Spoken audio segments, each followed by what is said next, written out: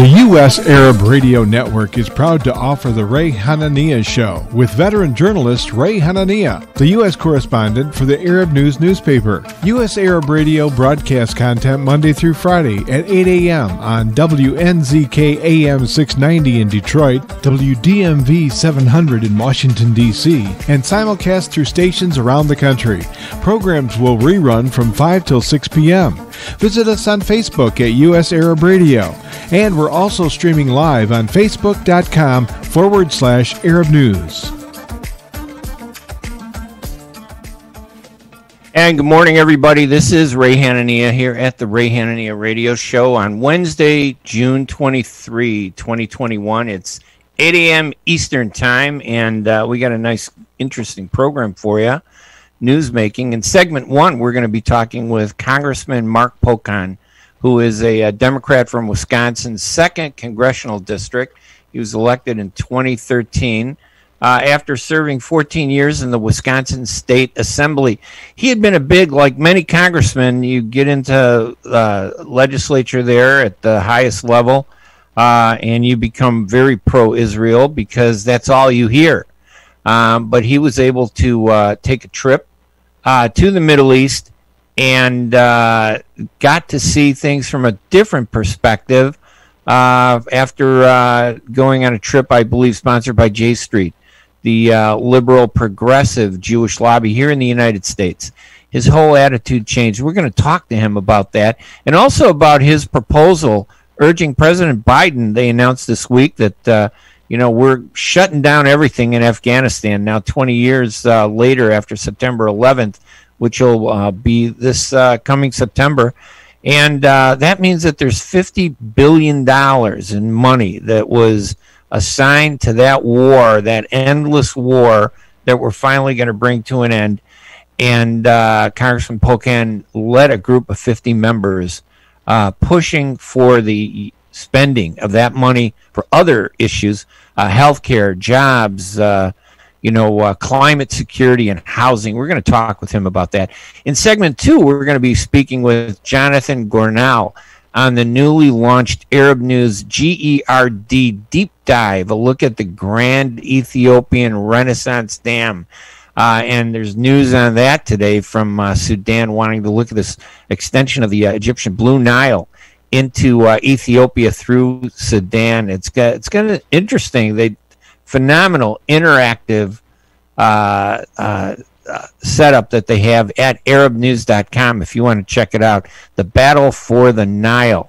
It's very cool. We're going to take a quick break here, and we will have Congressman Pocan, who's going to be calling in. He's not going to be zooming in. I know that we got a lot of people on Facebook who watch, but you'll be able to hear the congressman there and also on our radio stations at WNZK AM 690 in Greater Detroit and WDMV AM 700 in Greater Washington, D.C. I'm really looking forward to talking to Congressman Mark Pocan. I'm Ray Hanania. We're going to take a quick break, and we'll be right back with the Congressman right after these messages.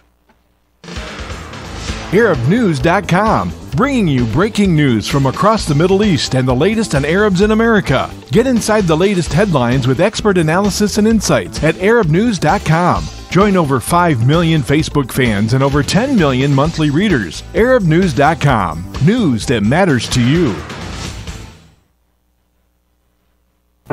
While we've been staying safe at home, scientists have been on a journey. The destination, a COVID-19 vaccine. This journey began decades ago with research into other coronaviruses. Scientists built from there with months of research and development, cooperation with other experts worldwide, and clinical trials on tens of thousands of volunteers of diverse race, age, and health status. They arrived at a safe, effective vaccine, and hundreds of thousands in Michigan have already been vaccinated. But the next step is ours. We need to get the vaccine when we can. Keep wearing masks correctly and taking precautions until we reach our destination, freedom from COVID-19, and getting back to the lives we love. Discover the facts for yourself at michigan.gov/COVID vaccine. A message from the Michigan Department of Health and Human Services. Ziyad brand. quality products from our family to yours. Ziyad Brothers Importing offers the finest quality products, including brands like Sultan, Kraft, Nestle, Hook, Rico Picon, Donna, and many more. Ask your retailer to carry these fine products because you deserve the very best. For more information, visit our website at www.ziyad.com. That's www.ziyad.com. Ziyad, quality products from our family to yours. Are your hands feeling numb? Do you feel pain opening up a jar, turning a key? Are you noticing that your elbow and your shoulder are becoming stiff? Or were you recently injured in your arm? Hello, I'm Dr. Albanjit Katranji, and at the Katranji Hand Center, which just recently opened down the street from the Somerset Mall, we can provide you with the latest in hand, wrist, elbow, and shoulder care.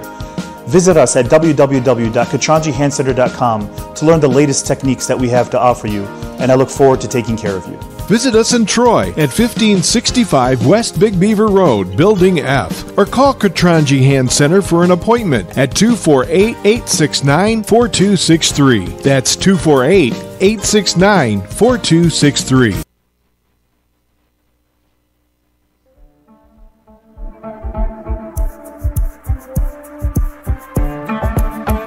The U.S. Arab Radio Network is proud to offer the Ray Hanania Show with veteran journalist Ray Hanania, the U.S. correspondent for the Arab News newspaper. U.S. Arab Radio broadcasts content Monday through Friday at 8 a.m. on WNZK AM 690 in Detroit, WDMV 700 in Washington, D.C., and simulcast through stations around the country.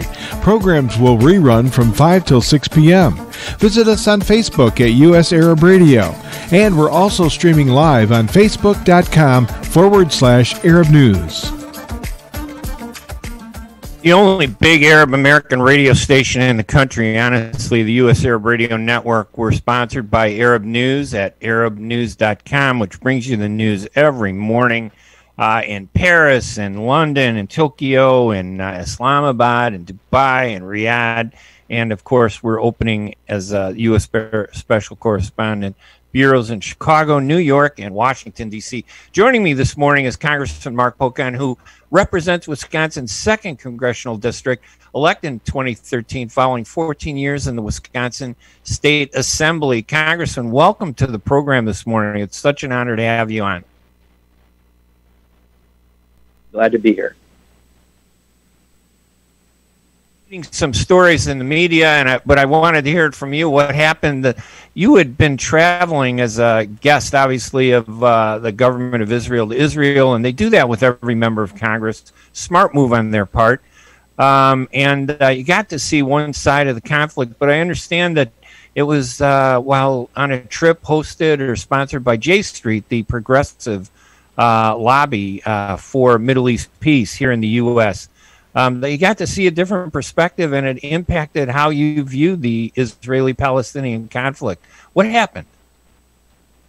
Yeah, so first, it wasn't a J Street trip, although J Street, I think, does excellent trips to the region. It was actually one of the worst-named non-government organizations we have, called the Humpty Dumpty Institute. We often just call it HDI. But they go into a lot of areas that traditionally members of Congress and the public eye doesn't go to, and they did the first ever trip to Palestine, and I was a part of a delegation to there, and seeing I think a broader perspective of the same very small region, really made me realize that if you're ever going to have peace in the region, you have to treat everyone with respect and dignity, and you have to have some fairness and rules, and you have to have a different attitude than I think we currently have in the region, or else you're never going to get to that achieved peaceful solution.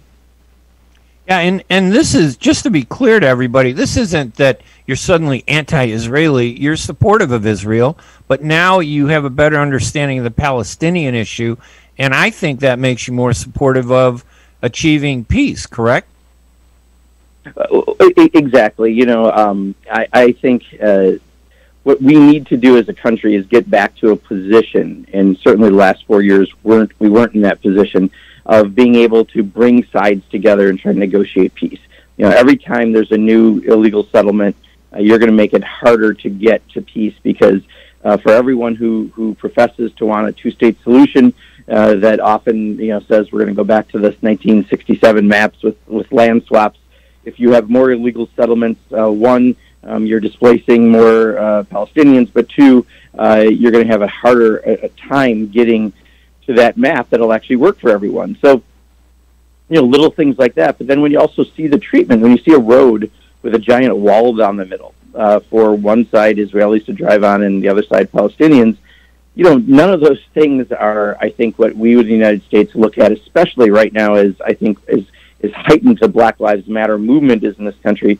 I think you look at these things and you see a lot of things that are happening that are not going to lead to that peaceful solution. So I'll tell you what I've found, Ray, and this is something that I've said over and over and over again: the vast majority of people in both Palestine and Israel want peace. It seemed that Benjamin Netanyahu and perhaps Hamas at times were the two entities that benefited from some of these conflicts, but it wasn't the average person that I talked to on the street that's looking for a peaceful solution. Yeah, and it's not easy, though, to convey that to members of Congress with 400-something members, they were able to change your perspective by seeing what was actually happening. I was reading some of your tweets, and a very progressive and very smart Palestinians in Gaza live in an open-air prison under air, land, and sea blockade with little access to water, food, electricity, and healthcare. I don't think Americans understand that. And by the way, I'm a Christian Palestinian. My parents are from Bethlehem and Jerusalem. If you go to Bethlehem again, you got to go there and visit the Church of the Nativity. My cousin is the pastor there, so I'd want you to go there. And because there's so many Americans that are tied to not just the Muslim community, but the Christian community. And I think a lot of Americans don't realize that. Was there something surprising to you when you went there that you didn't realize was happening, that that might have opened your eyes a little bit when you got there? I think when you go to a city like Hebron and you see the stark difference between the settler community and then the rest of the community, which is the vast majority of the community, and that separation just stands out as something that just doesn't work. Gaza, as you brought up, Ray, I think is the best example. There hasn't been a member of Congress in the last decade that's been able to go to Gaza. And when you have an area with 2 million people where hundreds are allowed in and out every year, by hundreds, that means basically the definition of an open-air prison, right? Where you have 98% of the water that's undrinkable, where you have a majority of the people on food assistance with the UN, you have a fundamental problem. And anywhere else, we would be having outcry like we do around Yemen and other countries that have similar situations. And yet this is kind of a normal practice in the region, but it's anything but normal. And I think, those are the things that you're right, most people don't know about. They hear about bombs coming in from Gaza, and they hear about Israel responding with bombs, but what they don't hear are maybe some of the other specificities that are going on the ground that I think if people knew about, and people are, I think, watching it closer, again, like I said, because of the Black Lives Matter movement. I think people are starting to see that when you treat people inhumanely, you're going to have bad outcomes. And it doesn't matter whether it's in the United States, it's in Colombia, it's in Yemen, or it's in Palestine and Israel. We just have to use human rights as a real high measuring tool that we expect human rights and dignity for everyone as an absolute minimum standard.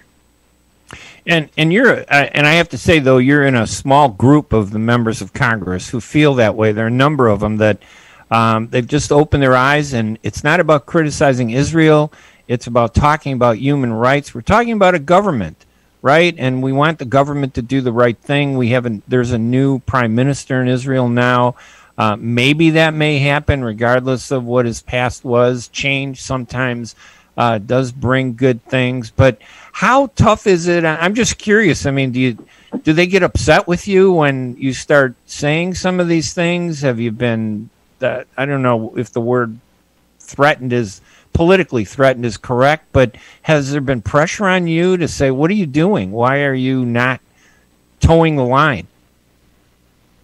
Yeah, Ray, this is a sad statement, but bluntly, I am a white man, and white men don't get the same treatment, the negative treatment that perhaps women of color, or especially Muslim women of color in our caucus do. So, I haven't said that much different than members like Ilhan Omar, Rashida Tlaib, Alexandria Ocasio-Cortez, and others.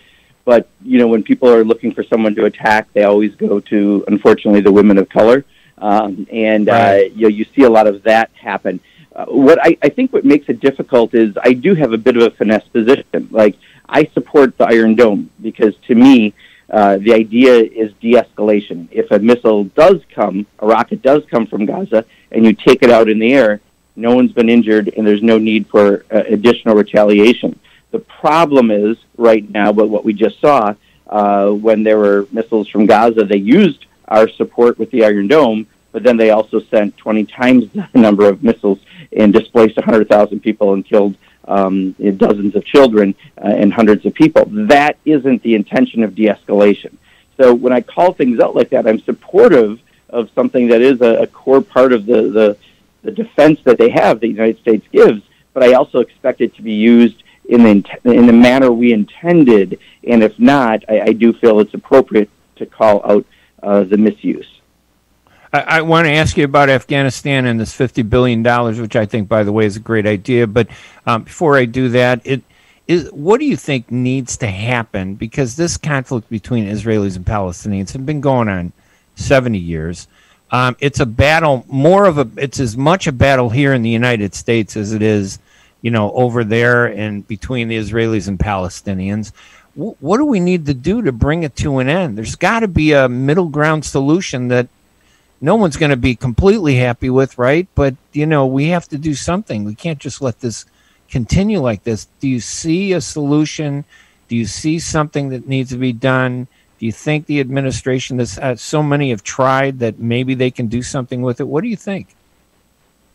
Well, there is a bit of a pushing a restart button in Israel with a new government. And even though it's a complex one with a coalition of very different political parties, and as you mentioned, a leader who has an interesting past that you might not think could work towards as peaceful a solution, I'm still hoping that there's some promise with that coalition. So that's good. There's a restart button hit, at least in one spot.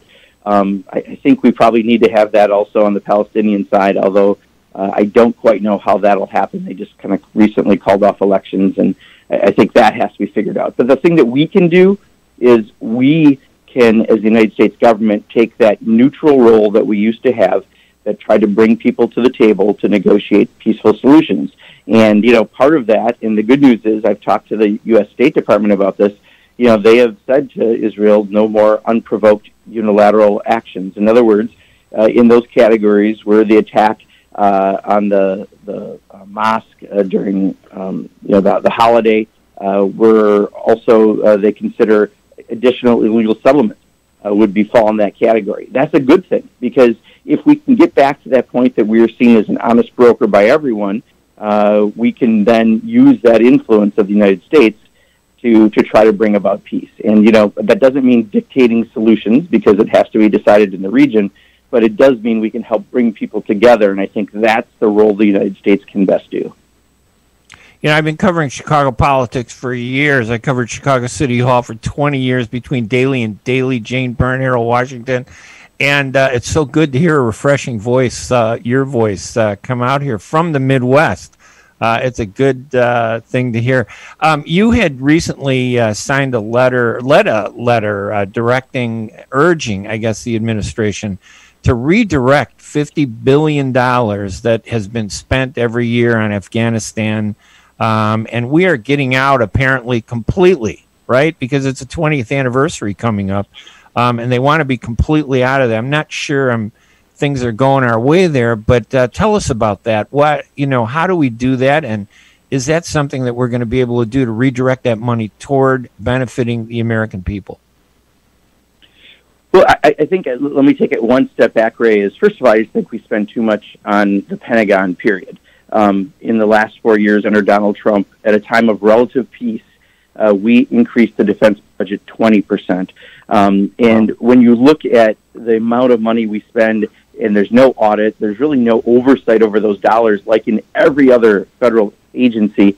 There's obviously a lot of waste and fraud. We know that from various things that have come out about their spending. In this case, with Afghanistan, if we really are bringing the troops home, which I'm supportive of, there's going to be a savings. And rather than just letting it kind of sit in the piggy bank because they'll spend it down in order to get more money the next time, we should redirect that to other things that are really are threats to the country. And, recently Dr. Jha was on a committee I was and he was talking about COVID. He's one of the national experts on COVID, and he described it as a national security threat. And I completely agree. The biggest threat that this country has had in the last year and a half has been COVID-19, not another country. So why wouldn't we direct some of those funds to defending this country, but defending it on the healthcare front or on the climate change front? I think that is a smarter use of our money, but in the true definition of the defense of the country. And I think there's a growing number of us in Congress who are saying that. And, we're hoping that there can be a dividend, having some of that money put into something that could be used in a different way. And I'm hoping that we'll be able to convince folks of that.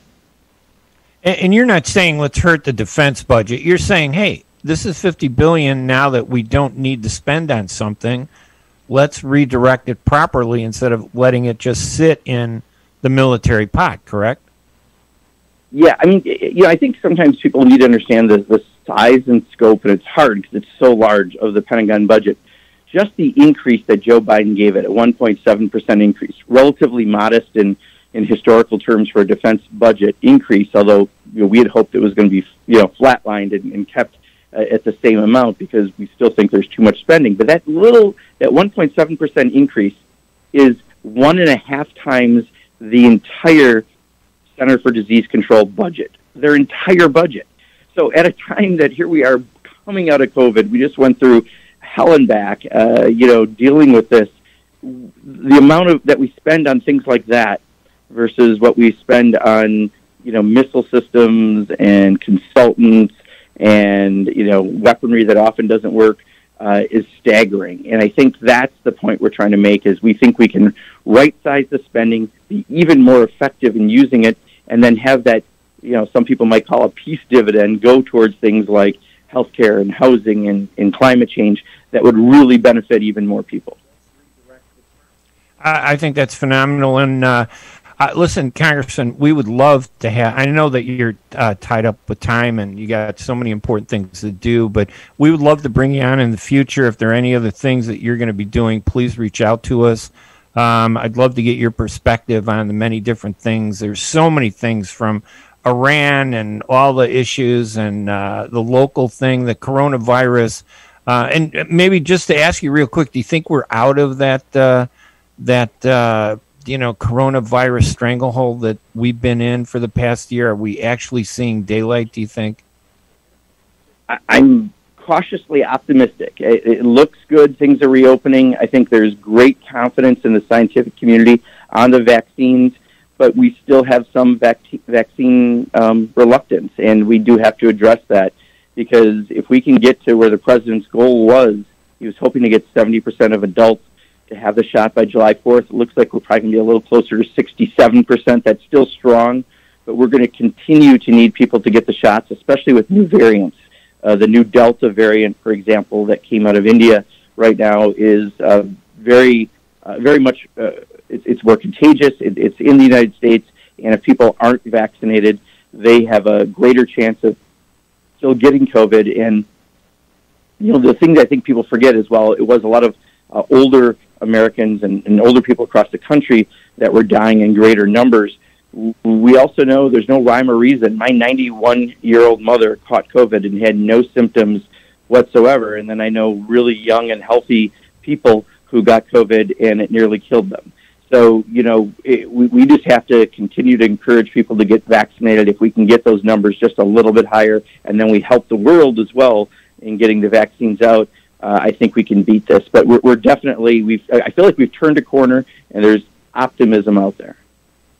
All right, Congressman Mark Pocan from the 2nd District, Congressional District in Wisconsin. It's a real pleasure to have you on, and I hope we can have you back sometime talking about other issues, especially the Middle East. You're a progressive voice out there that really is needed, as you say. It's your perspective, I think, is so important, helping people understand the middle ground, to see what's really needed, rather than listening to these voices on either extreme.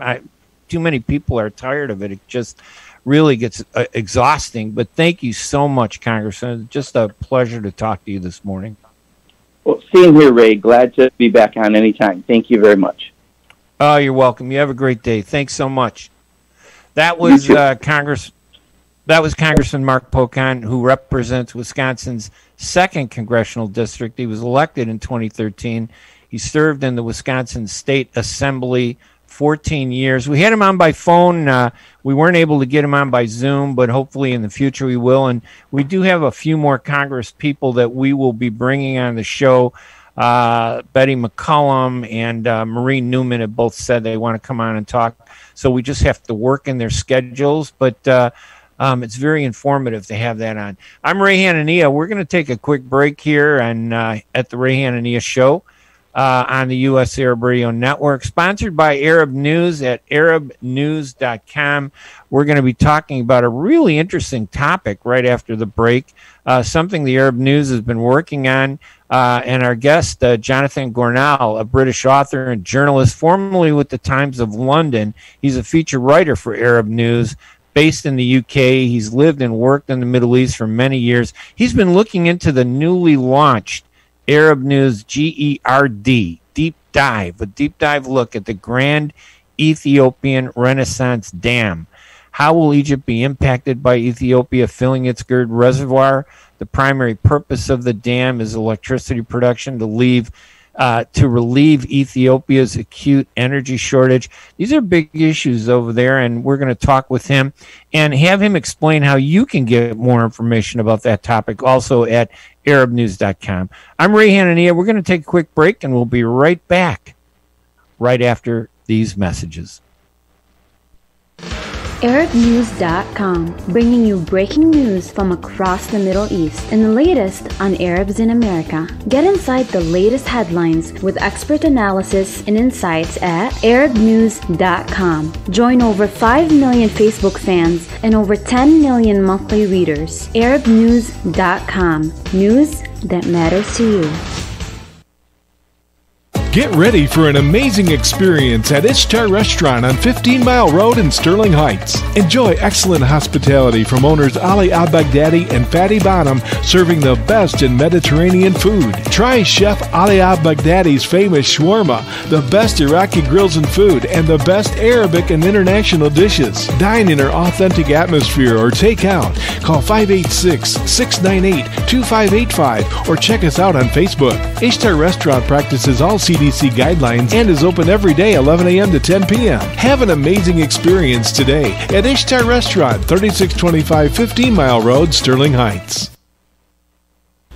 At Top Rehab Physical Therapy Clinic in Dearborn, we provide effective physical therapy sessions in order to limit pain and discomfort. Top Rehab provides physical therapy care for any diagnosis prescribed by a physician, and we regularly see and treat conditions such as stroke, TMJ, fibromyalgia, sciatica, joint pain, and more. We use a variety of pain management methods, including modalities, soft tissue mobilization, and therapeutic exercise. If you're in need of physical rehabilitation or physical therapy, get the highest quality health care at Top Rehab. Most insurance is accepted, and we're open Monday, Wednesday, and Friday 8 to 6, Tuesday and Thursday 8 to 5, and Saturday 10 till 2. Call for an appointment today at 313-846-0555. That's 313-846-0555. Choose Top Rehab Physical Therapy Clinic on Michigan Avenue in Dearborn. Life's too short to be in pain. Enjoy the first Syrian-style cuisine in Michigan. At Damas Cuisine and Catering, you'll find a wide selection of Syrian foods and sweets in our menu, like frike, hoizi, grape leaves with steak, mashawi platter, hot mahashi, char-grilled kebab, shawarma, and much more. Get super fast delivery from Damas Cuisine and Catering right to your door. Order online at damascuisine.com/menu and track your order live. Damas Cuisine and Catering, 28841 Orchard Lake Road in Farmington Hills. Call 248-987-4985.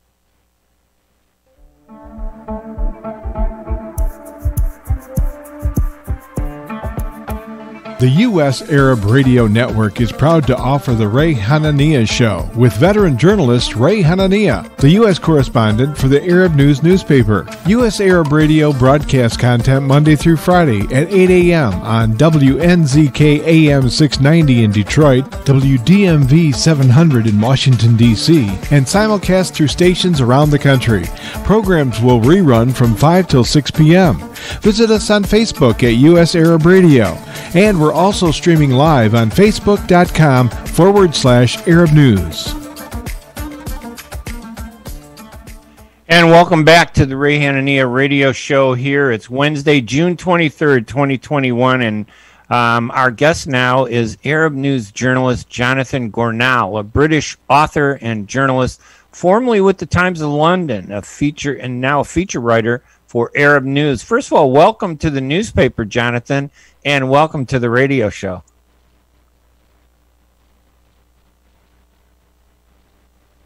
Go ahead, Jonathan. Can you hear me? No. Let's get Jonathan's. Hi, Ray. Oh, there you go. Great to be with you. Yeah, the technology is just crazy. I mean, you just have one button on a mic, but I got like 50 different things I got to do over here. It's like Zoom. Zoom is a four-letter word. Okay, don't let anybody tell you anything else. All right, Jonathan, welcome to the program. By the way, it's just a pleasure to meet you and have you on the show. Tell us about this, the GERD, which is the Grand Ethiopian Renaissance Dam, and what the Arab News is doing. Give us an overview of what's happening with that. Well, the dam has been controversial, especially in Egypt, for the past decade. Ethiopia announced they were going to build this enormous dam, creating this massive reservoir. They announced it, of course, back at the height of all the troubles in Egypt. So Egypt wasn't very focused on what was going on at the time, as you can imagine. Now, of course, and ever since, there have been fears in Egypt that the creation of this dam on the Blue Nile, which provides the majority of the water that gets into Egypt, is going to have a devastating effect on Egypt's economy, especially on its agriculture, of course. Nobody really knows what's going to happen because for the past 10 years, Egypt, Sudan, which is the country in between Ethiopia and Egypt, and Ethiopia have failed to come to any agreement. There have been many, many attempts. Many outside bodies from the World Bank to the Arab states have tried to mediate between these three countries. So far, everyone has failed. And now, this season, this summer, when the rains begin in the Ethiopian highlands, Ethiopia has said it's going ahead. It's going to fill the dam regardless of whether it has the approval or otherwise of Sudan or Egypt. And what's interesting about that, and just to remind people that may not be familiar with it, when you're looking at the map, you see the Nile and Egypt in the north and Sudan underneath and then Ethiopia further south. There's thinking that the water flows downward, but that's not the case. It comes from Ethiopia and goes from up in terms of the map. So there's a sense like, who cares about the Ethiopian dam? But the truth is, blocking it there, creating a dam, is going to severely restrict the water that people in Sudan and Egypt have been relying on for years, wouldn't it? Couldn't it? It could do. Arab News, we've produced what we call a deep dive, which is, as it implies, an in-depth look at this. And in there is an interactive simulation which allows readers to look at the effect on Egypt, depending on whether the dam is filled in 2, 3, or 6 years. Now, it's the filling of this reservoir that's the important fact, because once it's operating, it's a hydroelectric dam. by its very nature, it has to allow water to flow through. The problem comes with the filling. Now, Egypt has said if it's filled in anything under 12 years, it's going to cause huge problems for Egypt and its supply of water. Ethiopia, on the other hand, wants to get on with it. I mean, it's invested billions in this. It wants to get on with it because it needs electricity. It's kind of tough to argue with Ethiopia's position. Right. Half of their people have no electricity in the 21st century. This will kickstart their industry. It will allow them to export electricity, cheap electricity, to the surrounding nations, including Sudan. And what's more, there's a very strong argument that this dam will regulate the flow of the Blue Nile, which until now has caused cycles of flood and drought, especially in Sudan. If it operates correctly, Sudan will be able to revolutionize its agricultural output. Now, the advantages for Egypt are less obvious. And as I say, the crucial period is between now and whenever the dam is filled. And when I say now, I mean right now, because the rains are beginning to fall in Ethiopia in the highlands. Now we need to just watch and see how much water Ethiopia retains behind its dam, and crucially, how much it's letting out downstream to Sudan and Egypt. And I'm assuming it takes it's going to take a while, right, to fill this reservoir enough so that it kind of creates this large pocket of water that will then slowly go through the dam to create the electricity, correct? And that's part of the problem, right? Could the Nile go dry in the northern part? Well, as a result of something like this? Technically, the Nile would never go dry because it's also fed by the White Nile, which meets the Blue Nile at Khartoum. But I think about 80% of the water that gets into Egypt comes from Ethiopia, either through the Blue Nile or one of its two tributaries. It's a serious problem. It could be managed if all these countries were speaking to each other. But so far, they've been unable to come to any kind of agreement about the filling or the operation of this dam. Now is the time. That agreement has to be reached.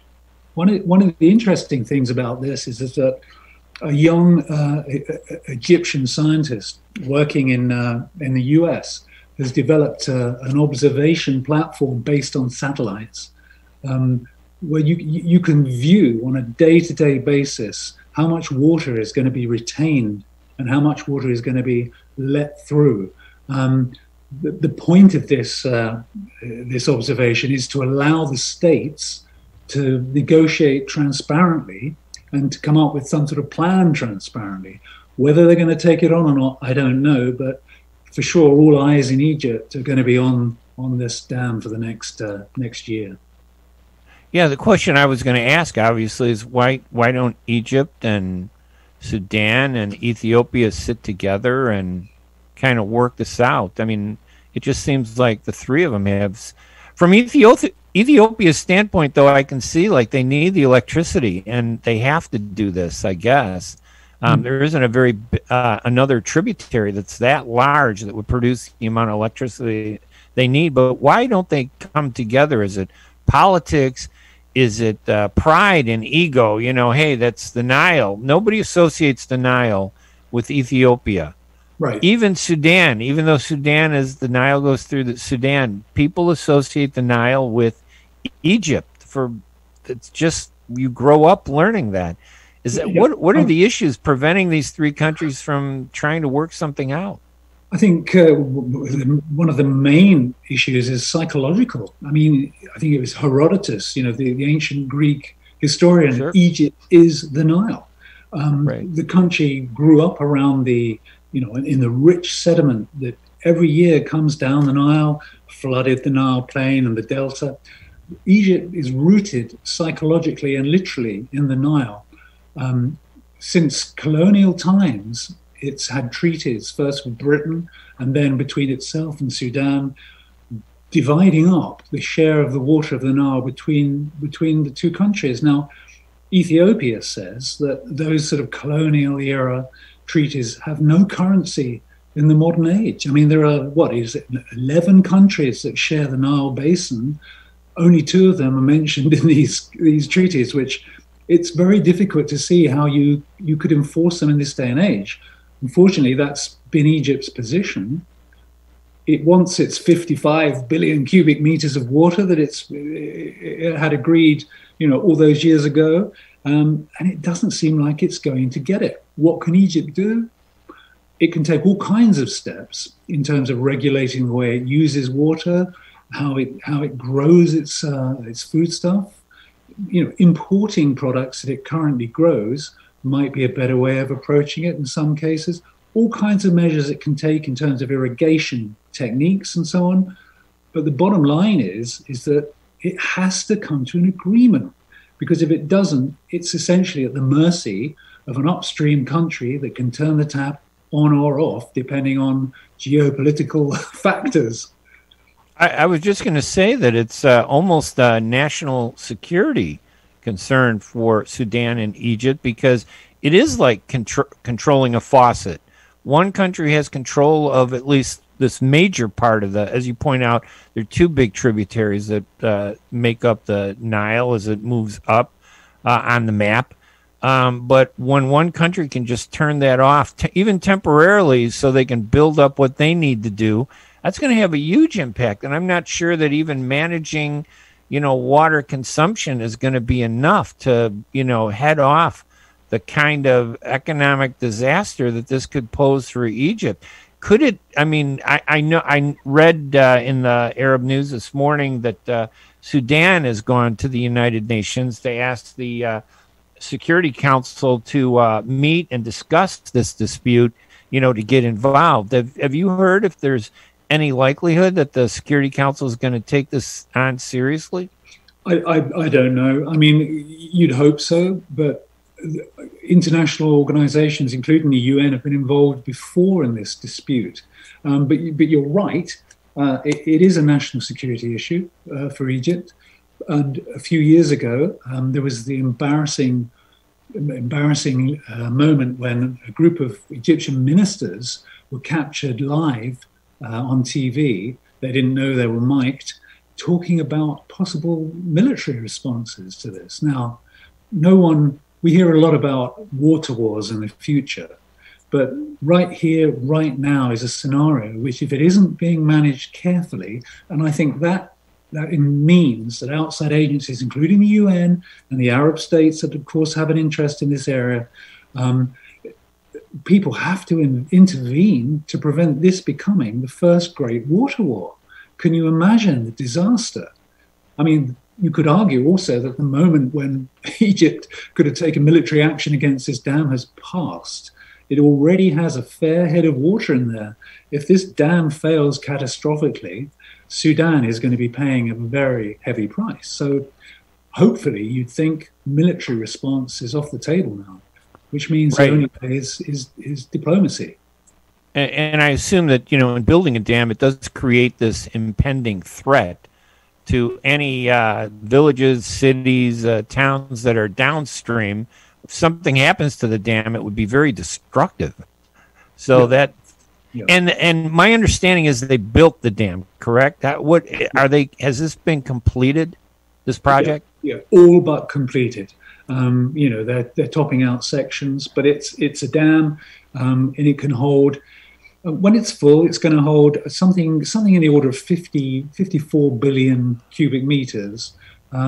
Lake Nasser holds more than that, 74 billion. But the amount of water that the GERD is going to hold is equal to 1.5 times the annual flow of water into Egypt. So you can see the scale of the potential problem for Egypt. I mean, if for whatever reason Ethiopia decided to just turn off the tap, there goes Egypt. I mean, Egyptian academics, let alone politicians, have been predicting a complete disaster. If this scenario evolved, it would be a disaster.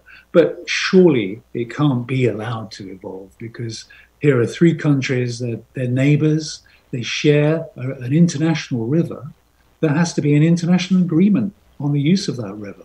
It's not fair to deprive Ethiopia of its benefits. It's not fair to deprive Egypt of its life-giving waters. It has to be an agreement, and it has to kind of be now, because the dam is starting to fill. Yeah, and we've seen wars start over the closing of canals, correct?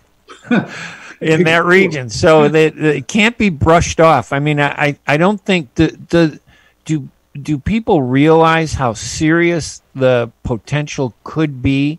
Okay. That if this isn't addressed properly, that this could really turn into something completely unexpected, that people are going to say, wow, what happened over there? Why are we in this huge regional conflict now? Yeah. It's it has that potential. Yeah. I mean, Egypt is already in to a degree in water crisis. You know, the population's increasing. The sediment is building up in the river. We're losing agricultural land in essence, which is vital for Egypt. Now, Egyptian scientists in league with the government, they've come up with some scenarios about the cost to Egypt. And this is purely related to the speed at which the dam is filled. If it were filled in 6 years, they estimate that something in the order of over 3.5 million people would lose their jobs. Now, can you imagine the impact of that on a society such as Egypt's? I mean, on top of that, they would have to increase imports by about 30% of agricultural foodstuffs. Now, that's if Ethiopia fills it over 6 years. Worst case scenario, 2 years, that 3.5 million people losing their jobs goes up to over 10 million people. Now, wow. That's a social disaster by anyone's measure, right? So has to be avoided. Yeah, and I would urge our listeners, if you get a chance, look this up. This is one of the most elaborate productions I've seen. I mean, the Arab News does some phenomenal deep dives, and they really get into a lot of topics. But this one is very cool. You can scroll down. You could see the layout online of the Grand Ethiopian Renaissance Dam. As you go further, there's some voices from different people who are video voices that explain, what's happening, why it's so important. I don't know if there's something you want to showcase about this deep dive presentation that the Arab News has put together. I mean, it's just very exhaustive and informative. Yeah. We, as you say, Arab News does deep dives and does them very well, if I may say so. Yes, they do. A lot of time, a lot of energy and expertise is put into these because they stand as almost academic works, reference works. Now, this one is far from being an exception. And many published papers were examined and reviewed. The information that's gone into this is exhaustive. I think readers will engage with it because, as ever, there's a lot of interactivity in there, and you can work your way through the various permutations, the various scenarios, and see for yourself what the cost will be. Also, within the deep dive, there's this unique window on events, which is being provided by, it's a tool actually called Nibras, which has been developed, as I say, by this Egyptian academic working in the US. It stands for the whole point of this, as I said, is to try to get people to come together and just deal with the facts. But those facts are there for our readers to see now. You can click on. I mean, I'm clicking on now. Right. June the 20th. I can see exactly what the inflow was on that day to the GERD, to this dam. Now, I can see that it's beginning to rise. In other words, the floods that are expected in the Ethiopian highlands have started. So I can see that. If I go back in a week or two, that level will have risen. The impounding level, in other words, the amount of water within the dam will have risen. Readers can look at that. At the same time, they can go and look at the Aswan High Dam, and they can see how much water is making its way into Lake Nasser, and how much water is left in Lake Nasser. So there's going to be a lot of talk over the next months possibly years, about a crisis that's evolving. I think before people panic, before they jump to conclusions or are led, they need to go and look for themselves. You can see for yourself, well, hey, actually, we still have quite a lot of water in High Aswan Dam. We're okay. Or alternatively, they can see for themselves if indeed disaster is looming. So yeah, a lot of work has gone into this deep dive. And I've been reading through it.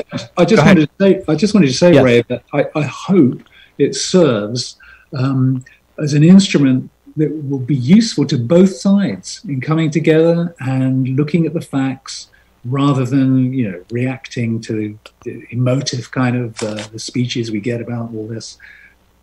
Everyone in this particular dispute has a point to make.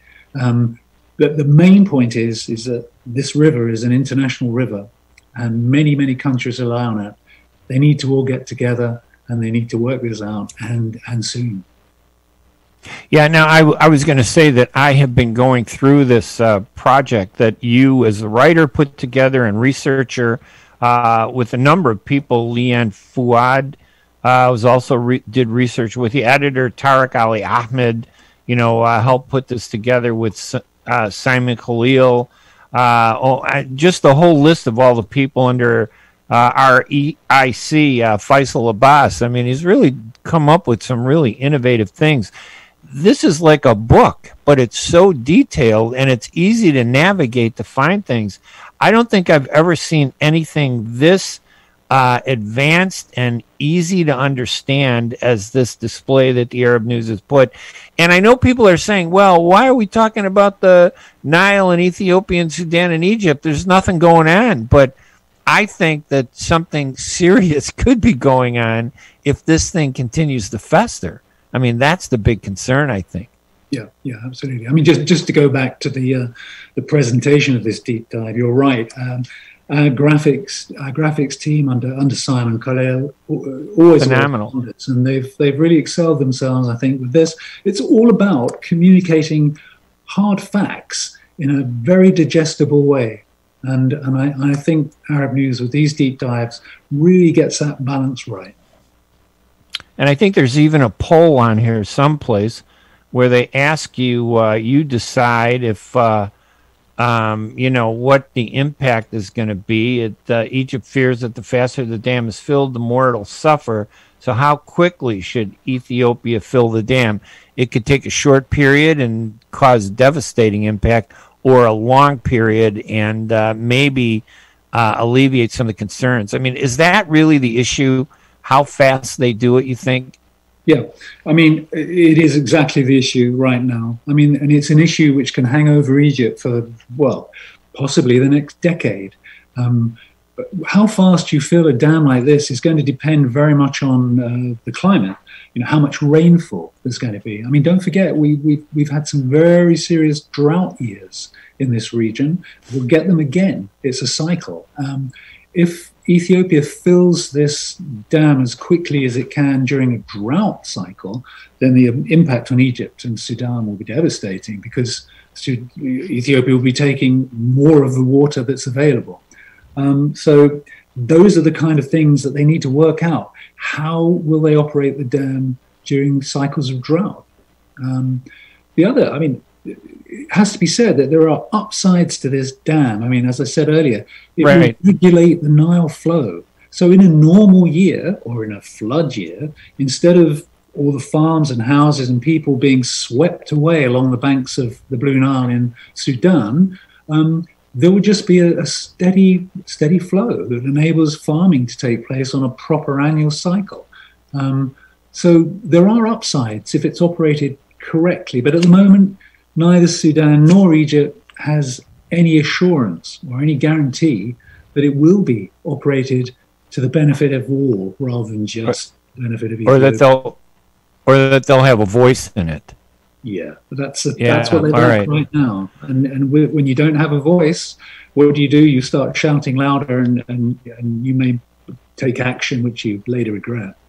they should publish this in a book. I think I'm going to suggest to the Arab News that they turn this into a book because it is fascinating. My guest on the line, Jonathan Gornall. Jonathan is a features writer for Arab News based in the UK. Jonathan, it's a pleasure. The first time being on the radio show here.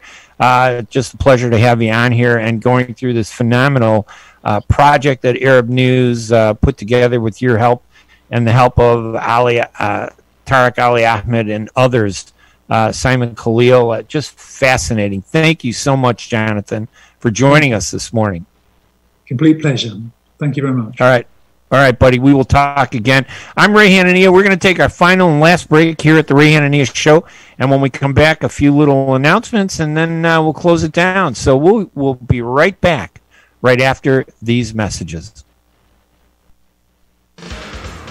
ArabNews.com, bringing you breaking news from across the Middle East and the latest on Arabs in America. Get inside the latest headlines with expert analysis and insights at ArabNews.com. Join over 5 million Facebook fans and over 10 million monthly readers. ArabNews.com, news that matters to you.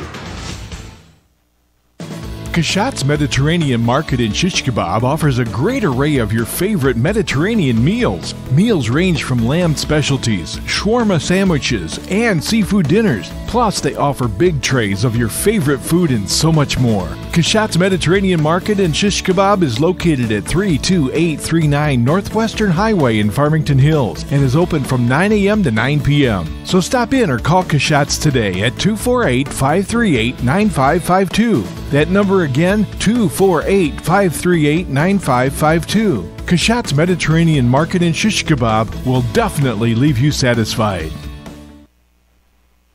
When it comes to reproductive medicine, IVF Michigan Fertility Centers are the recognized leaders. With locations in Bloomfield Hills and 5 other cities in Michigan and Ohio, IVF has experts in all aspects of the field. As a founding member of IVF Michigan Fertility Centers, Dr. Nicholas Shama is one of the leading reproductive endocrinologists in Michigan and Ohio. Dr. Shama has performed over 10,000 IVF cases and has helped thousands of couples fulfill their dreams of parenthood. American board certified in both obstetrics and gynecology and reproductive endocrinology and infertility, Dr. Nicholas Shama is a very caring, compassionate, expert physician that understands not only the medical but also the emotional toil of infertility on his patients. When it's time, get personalized care from Dr. Nicholas Shama at IVF Michigan Fertility Centers in Michigan and Ohio. Call toll-free 855-952-9600, 855-952-9600.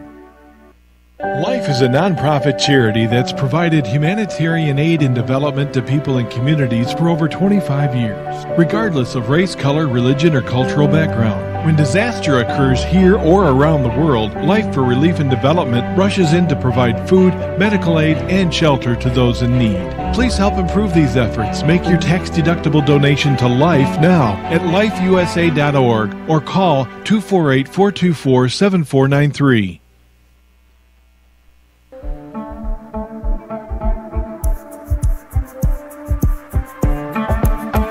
The U.S. Arab Radio Network is proud to offer the Ray Hanania Show with veteran journalist Ray Hanania, the U.S. correspondent for the Arab News newspaper. U.S. Arab Radio broadcasts content Monday through Friday at 8 a.m. on WNZK AM 690 in Detroit, WDMV 700 in Washington, D.C., and simulcast through stations around the country. Programs will rerun from 5 till 6 p.m. Visit us on Facebook at U.S. Arab Radio, and we're also streaming live on Facebook.com/Arab News. And welcome back. As we close the show, I want to thank you all for listening, and go check out that deep dive into the Grand Ethiopian Renaissance Dam. The website is ArabNews.com.